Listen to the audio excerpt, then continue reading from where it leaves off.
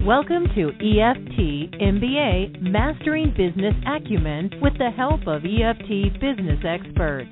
Learn the marketing, mindset, and skill set you need to create the EFT coaching practice of your dreams. Visit www.eftmba.com for more information. And now, here's the EFT training team that embodies the art and science of EFT. Alina Frank and Dr. Craig Weiner. Hello. Hello, everybody. Hi. Great to be here. I'm Alina Frank, and I'm here with my partner, Dr. Craig Weiner, and we are EFT MBA, and we are also EFT tapping training. And today's show, you know, when I look back and of all the fantastic shows, and we've been getting amazing feedback from people that have been tuning in to our live show, to the podcast, and they get updated with our newsletter. When we look back on the coming shows, and we sat there and we listed the ones that we wanted to do, when I looked at today's topic, I said to Craig, like, really, we haven't done this yet? Like, this is so obvious. So I'm really glad we're finally just going to do this show. We've said it in a variety of different ways. We've taught classes about how to heal from some of these conflicts, but so let's just get right into it. There's a lot of information, which, you know, if you've been tuning in regularly, we stick to our word that this show is 30 minutes because we know your time is valuable. We want to give you the heart and the chunk and the meat of the matter so you can go off and then put it into practice. So, Craig, what are we talking about today? The name of today's show is Your EFT Practice is a Spiritual Practice. And you know what? I don't know whether some people would find that challenging or really more of an inspiration. What I do think, however, is kind of the next step or the next sentence that comes after that is, okay, I can see that my EFT practice is a spiritual practice, although we're going to go into that if there are any challenges with that. The next question becomes, if my EFT practice is a business, is an EFT business, that means I need to be profitable and make money at that. And now, wait a minute, now we're mixing EFT practice, EFT business, spiritual practice, and money, and that's where people start to get into some kind of dilemmas and problems there. Oh, yeah. Have you seen that? Oh, yeah. Now, you know, why is a spiritual practice and money, why is that such a sticky wicket, would you say? What, you know, do people learn things along the way that have those juxtaposed and opposite? What are some of the things you think or you've heard about that? Yeah, so you know, sometimes it's just ingrained, imprinted, writing on the wall. It's our biblical references to money, like that the money is the root of all evil. Hearing that money and spirituality just don't mix. Some people actually have come to me to work on this issue that feel that in a past life they took a vow of poverty if they were a spiritual teacher, if they were a monk or a nun, and they took this oath of poverty. There's also the reference of that it's easier for a camel to go through an eye of a needle than for a rich man to get into heaven. Ouch. Yeah. Well, you know, it's interesting. Go actually look at that and read through it completely, and you'll see that it's actually the way that we learned it, at least in the U.S.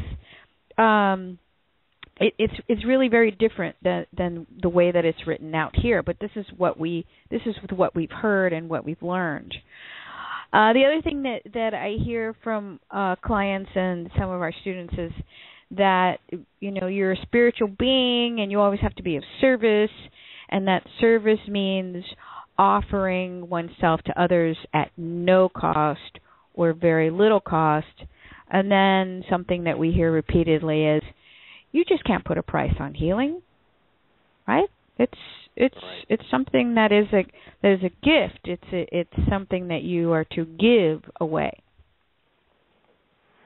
Yeah, and you know what? There's just, you know, I mean, we think with so many historical religions of you know, Christianity and Buddhism and so many things, there is this, in a sense, a gift from the universe, a gift from God that should flow through us, and our interpretation is that all is in that selflessness, that there should be no receiving, and it just can be confusing, and it can be hard to wrap one's head and heart and hands around, some of these ideas. Now, let's just say, for example, that folks listening are practitioners, and you know what, they don't really buy into that. Okay, so I understand that that I need to be reimbursed for my time and my energy and my education and my services, and I'm okay with that. I think I'm pretty good with that. And yet, subtly, underneath that, well, I'm okay with that, things show up in their practice that say, maybe I'm not 100% congruent with that, because I keep seeing and attracting clients that can't afford my fees. Right. And just most of the time, I feel like I'm always bargaining or giving away or creating scholarships or bartering, but I just seem to attract people that can't pay my fees a lot, and it's an issue for my business. Right. Or, for example, practitioners that look around and they hear what other equivalent EFT practitioners are charging, and their fees are way less. Right? So in other words, you're setting up your fees that are much lower than, equally competent practitioners around you, and going, why do I feel like I always need to do that, or why am I rationalizing that? Or perhaps. I want to add one thing. Please. I have actually seen it where someone has looked around and has seen that people are charging less. And I asked them, okay, so what are you charging? And I can't believe how little they're charging, and they're still looking around and seeing that other people are charging less. And that's another sign to me that there's this conflict going on. And it's because what we see and experience out in the world is a reflection of the things that we have that need to be healed in ourselves. So it's just a reflection of your belief. Okay. All right. Yeah. So let's go into other examples of how, I don't know, maybe it is a problem, other symptoms that we see, other presenting issues that we see. Yeah, another one that I see is boundary breaking. Okay? Yeah, what do you mean? What does that mean? Agreement chaos. So in other words, I say ahead of time, okay, I set up my practice, I've got my agreements, there's a 24-hour cancellation policy, there's this agreement, there's going to be a contact in emergency, there's going to be payment up front, or whatever my agreements are, and we're not saying which ones are right or wrong. In the MBA program, we do go over ones we recommend that very strongly. But on this show for right now, we'll just say that you have whatever agreements that you have. It starts showing up, and not on every once in a while, but on a fairly regular basis, that people continue to break agreements and that you continue to bend boundaries. Okay, we'll allow that to happen, I understand. And it's not a once-in-a-while thing, but it's actually a fairly regular thing that's starting to point to an internal problem and an internal lack of resonance with your standards, with your agreements that you set up for a thriving practice that works for you energetically and financially and every other way. You know? Okay. What's another one? You got another one for me? Yeah, another symptom, presenting issue, signs, what have you, that you are in conflict with this, is that your EFT practice is your avocation, and you speak to people about it as your avocation and your passion, but you also have a day job because you feel you actually need to pay your bills with your day job, and there's no way in your mind you can even come to the true feeling that you can and will be able to sustain yourself with your EFT business. Right? So I hear this all the time. A lot. Yeah. That transition. And I'm not saying that there's not a transition for people from a primary day job as they grow their EFT business and practice. We're not saying there's any problem with that whatsoever. No, but we actually encourage 2 years, 3 years, 4 years down the line, and it's still holding on to this because the practice is still insufficient because of underlying factors and lack of congruence, then it's a problem. Absolutely, especially if there's some sneaking suspicion that, gee, this might be what I'm meant to be doing. I would be fulfilling my purpose and my mission in life if I were to be doing this full time, right? Right. Now the other issue that I want to address, I mentioned at the beginning, is in helping to get clarity with this issue. One is, can we be very clear that an EFT practice is a spiritual practice? And so let's this was get into what is the spiritual practice. This was a wonderful practice doing this. I enjoyed doing this with you very much, Alina. So we listed what are the qualities, or what are some of the qualities of a spiritual practice, and I'll start off with one. It's a practice. So that means that there's some kind of action that's done with consistency and regularity, right?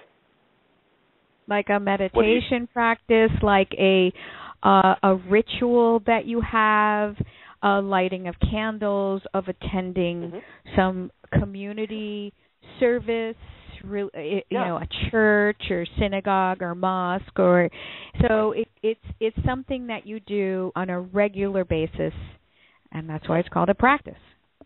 Okay. How about that when you practice it, you bring in intention of connecting to something greater than yourself, that there's some larger, call it God, call it the matrix, call it the universe, whatever you want to call that, there's something that you're connecting that's greater than just your ego, per se. Yeah? So that would be an aspect of a spiritual practice. And that could look like going for a walk in nature. I know many people for whom that is their spiritual practice, is the feeling and the intention behind the walk is to connect with nature, to connect with spirit, God, source. So it could look many, many different ways. You know what? I'm going to just change strategy. We're going to kind of go through all of these and then go, look, this is exactly what's happening in your EFT practice, but I'm going to shift for a moment, and I'm going to take each one that we do, and you tell me as you're listening, is that something that you bring to your EFT practice? So we went over the first one, that there's a regularity and consistency to practice. Hopefully that is something in your EFT practice.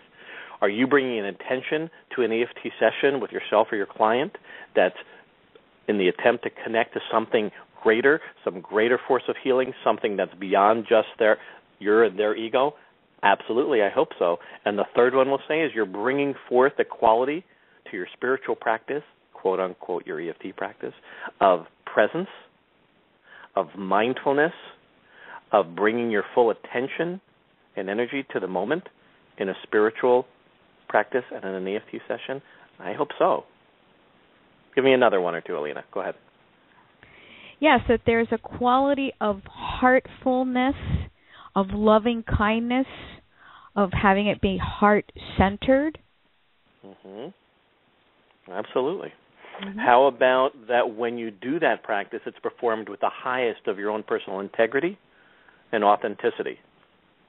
You're bringing your truest self to that moment of spiritual and or EFT practice. Yeah?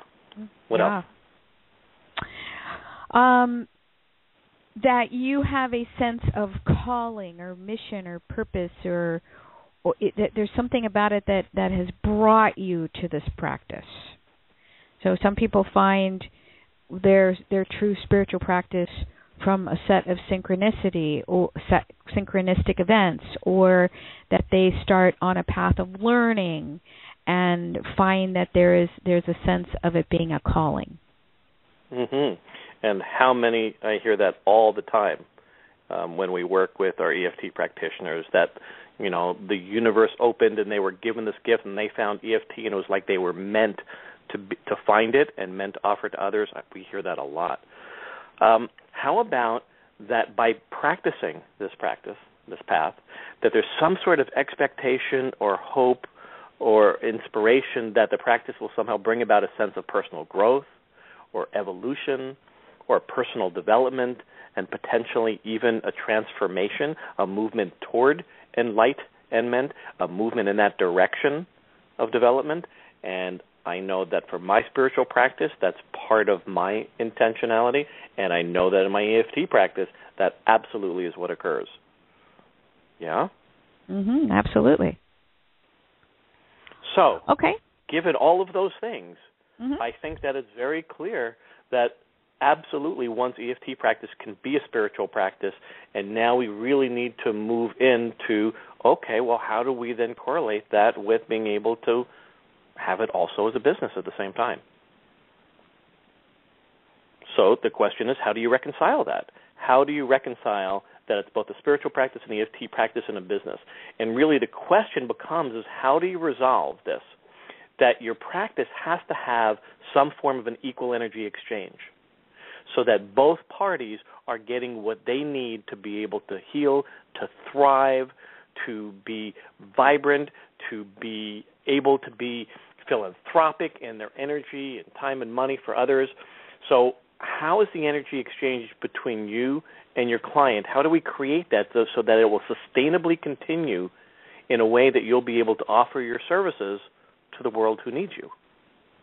Well, if you can't have a business that allows you to be able to pay your bills as a bare minimum, let alone to be able to have an overflow to give to the charities that need that, to be able to give to, so that we can bring EFT to the Philippines, for example, so that we can have that overabundance to be able to be philanthropic and give away time and energy and tithe that way and be able to be financially thriving so that we can be happy, healthy, whole, and be able to give away. We need to have some sort of equal energy exchange, don't you think?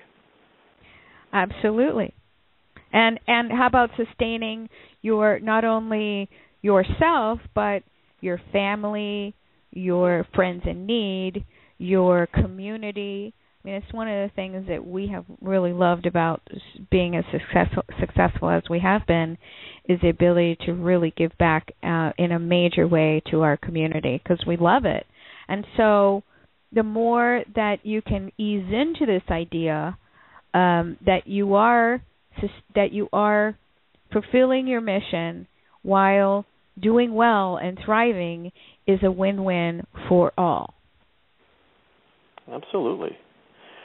And, really, and the truth is, can't any activity that we perform, and a business is an activity, right, lots of activity, can it be a spiritual practice just depending on what you bring to it?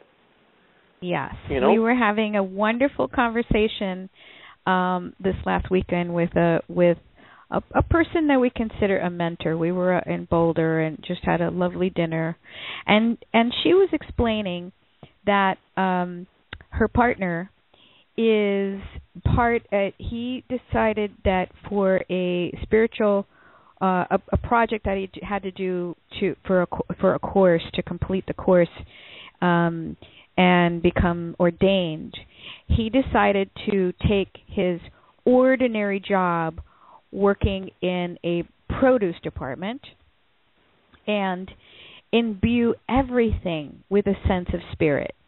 So he'd go in and bless and intend and bring all of this energy into every little detail of every single grape, of every single peach, of every single display, and the energy of the lighting that came in. The whole department, just imbue it every moment of every day while he was there with this presence, this spiritual energy. And what was the result? So what happened? What happened? That private practice, that quiet practice to himself. What happened? Yes. The department. Yes. Right. Go ahead. The department had a record-breaking month, not only for their store, but for every single store in the country. So what does this tell you? And you know what the result of that is that the highest quality of produce was be able to brought to the community, which was supporting local farmers that were doing things organically and obviously non-GMO. So it was a win for the spiritual practice. It was a win for the store. It was a win for the employees. It was a win for the community. It was a win for the farmers. So we have to look at how do we bring that grace, that sense of grace, that sense of divinity, that sense of of gifting, that sense, all that beauty that we bring to our businesses and our practices is such a huge gift. And we also create a template that other people can see that and then use that template for themselves. Yep. I wanted to add that every time that somebody is doing EFT with another, I think, I don't want to say we take it for granted, but we know on a deep level, and we watch that healing that's happening in that person. And we even have some sense of how it might be changing and healing the lives of their spouse and of their children and their extended family.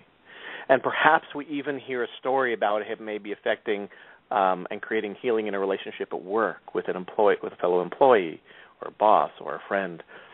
But you know what? I had just posted, and this is just perfect, on EFT Tapping Training, an article on the transgenerational potential effect of the work that we do. What does that mean? Is that when we start to look at the studies regarding epigenetics and trauma, for example, and we start looking at how when we create healing and or trauma, either way, when we create these changes in our lives, they epigenetically alter the expression of our genes. So not only when we're doing healing are we affecting ourselves, we are affecting the next generation and inherently the generation after that. So when you look at your work as a spiritual practice, you are not just by any means affecting only the person in front of you. You are creating a legacy that goes on for generations. This is a healing that goes on. This is spiritual work, and we also need to be able to be compensated so that we can continue to do this work. It's so important. So what gets in the way of you knowing that on a really deep cellular level? What limiting belief are you carrying that prevents you from receiving the gifts in return for assisting this ultimate purpose of healing people and the planet, or creating a space that offers that healing? Mm-hmm. Alina, what do you think that gets in the way for people? Yeah, well, so if you find that you are giving your services away constantly, if people tend to treat your services with lesser value, they don't value it. If people are breaking agreements with you, if they're trying to bend the rules, if you're feeling a sense of resentment or a feeling of just feeling drained, not energized by your practice, then what we'd say is that ultimately what's happening is not so much that you're having it's not necessarily that you're having a conflict about this being spiritual or not, but many times what this is doing is masking, right? It's masking a much deeper issue that you have around money issues. It's covering up a deeper dysfunctional relationship with money. Yes? Absolutely. So it could be that you don't value yourself enough. It could be that what you feel you're offering doesn't feel like it's enough. It might be that you feel that you don't deserve a lot of money. So all of these things are just the feeling that it's spirituality and my business don't match, or spirituality and asking for the money that I need to live well don't match, is really just kind of the surface. And what we have found when we start to dig, for instance, in the money course that we teach, it always shows up as some underlying belief around money, period. And it shows up in many different ways. Lots of them we've just discussed. Yeah, that's like an ouch. Yeah. I want to step really sensitively on that, because if somebody, it's like working with a client with psychological reversals, right? In other words, if I'm really holding that, my practice as being of spiritual service, but underneath that is an old wound, is an old belief that is averse to money, and therefore it shows up for me as a very strong determination and declaration of EFT being a spiritual practice, and therefore I shouldn't get money for it. That can be a hard one to unwind for people, but a really important one to look at. And so I just want to be sensitive to that, and also know that it might not be an easy one to untangle at first, but I know of no better way to untangle it than by using tapping. Do you have any tips, actually, Alina, I'll ask you, what would be your best tips for somebody that's working with this issue to untangle it, to use tapping to undo? So actually, I would say list how it shows up in your practice. What are some of those symptoms that we discussed? Go back and listen to this again and see what symptoms do you have or showing up in your practice that are just indicating that there is something off. And then ask yourself, what are your beliefs around money that then kind of buttress that and prop those up as nothing more than a belief. And we know what we can do with beliefs. We can just simply change them.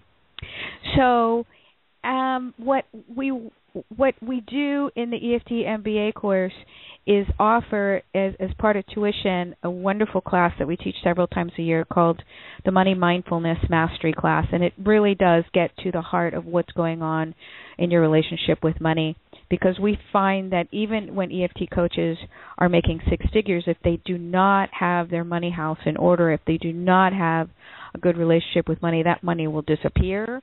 Or, they'll get a $20,000 contract and the next day they'll need a new car.